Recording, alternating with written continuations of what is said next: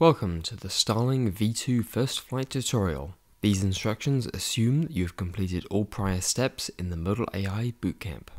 Begin by removing your Starling from its protective case. Then remove all 4 of the propeller clips. For more information, please see the Starling hardware overview video.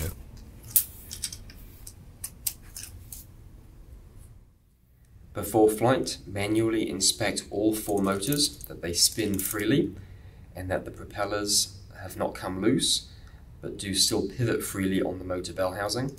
Finally, make sure that the propellers do not impede on any wires that may have come dislodged over time. And now we're ready to install the battery for our first flight. Start by grabbing the drone in one hand and then insert the battery into the forwardmost battery clip. Then press against the drone body and it will snap into place.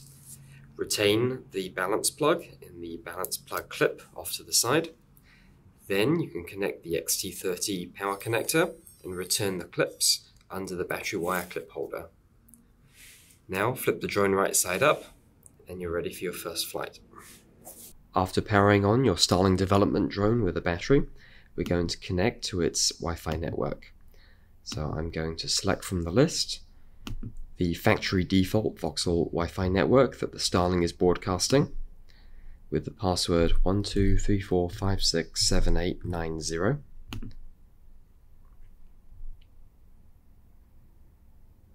Now that that's connected, we can open Firefox or Chrome and then go to its default IP address at 192.168.8.1, and I'm going to pull up the QVIO overlay video stream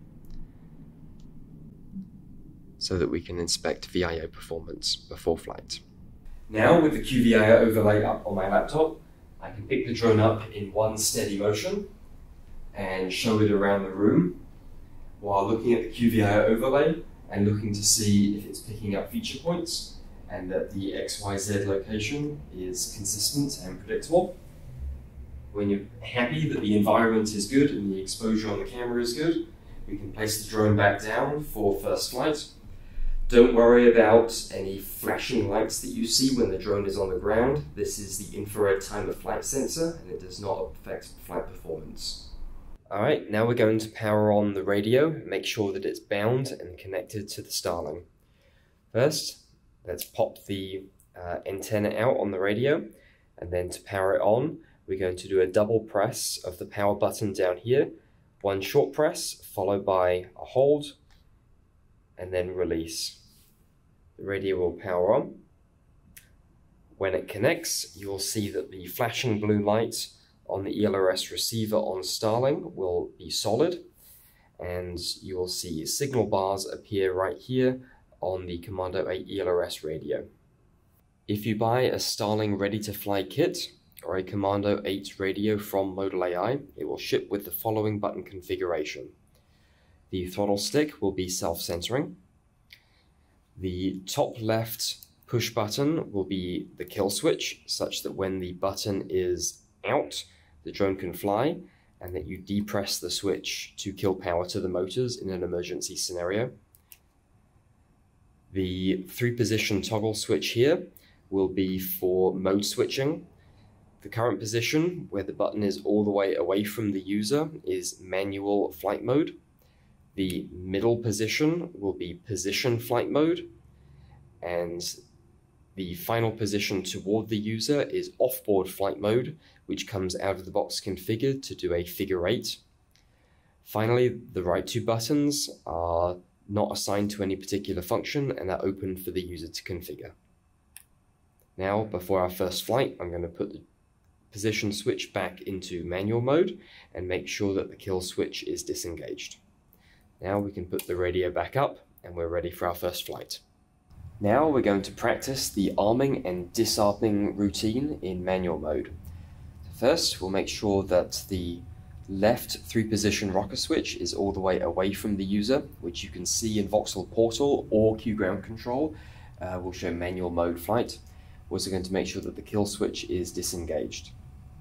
To arm the drone, we're going to pull the throttle stick all the way down and push it to the right. The propellers will start up Then we can hold all the way down and to the left to disarm. Once the propellers have stopped, you can safely release the throttle stick. Now we're going to do the same thing, but practice an emergency kill. So we're going to make sure that the kill switch is first disengaged. We are still in manual mode, and we're going to spin up the propellers with the arming sequence. Now hit the kill switch, and you'll see that the propellers immediately lose power. Now, the drone does not immediately disarm when you hit the kill switch, and so when you disengage the kill switch, make sure the throttle stick is all the way down, as I'm showing right now. Once you see that the drone is in fact disarmed, then you can gently release the throttle stick. Alright, so now we're ready for our first manual mode flight. I'm going to make sure that the switch is already forward in manual mode, and that either VOXL portal or Q ground control show manual mode and ready to arm. We're going to arm the drone by holding the stick down and to the right. And then once it's armed, gently raise the throttle. And make sure that the drone is happy and flying.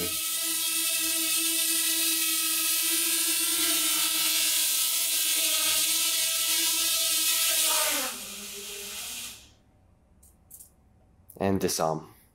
Alright, now that we're confident that VIO can see enough features in the room and that the drone is physically capable of smooth manual flight, we're going to move the toggle switch to the middle position. VOXL portal and or Q ground control should now show position hold flight mode. Now we can arm the drone. And when we raise the stick to the middle, the propeller should still be moving slowly. Raise the stick above midway, and it will now take off. Let the drone hover in place and check that the QVIO overlay is happy and showing good feature point recognition. Then we can try flying around. Try not to yaw in place too much like this. Instead, try to fly around by translating. This will ensure that new feature points get localized.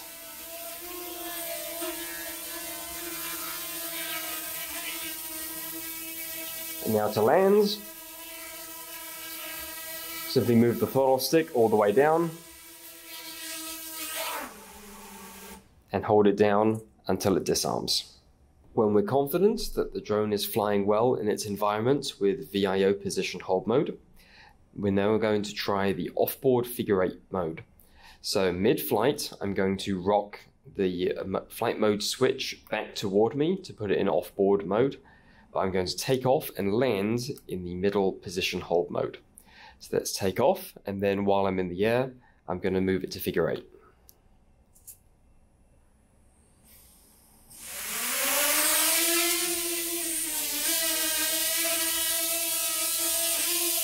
Okay, so I'm going to fly around a little bit to make sure that it's happy.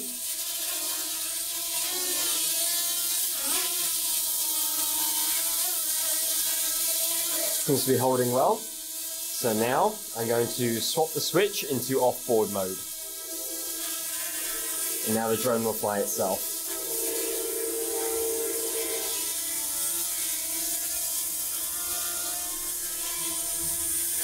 When you're done, you can swap back to position mode and land.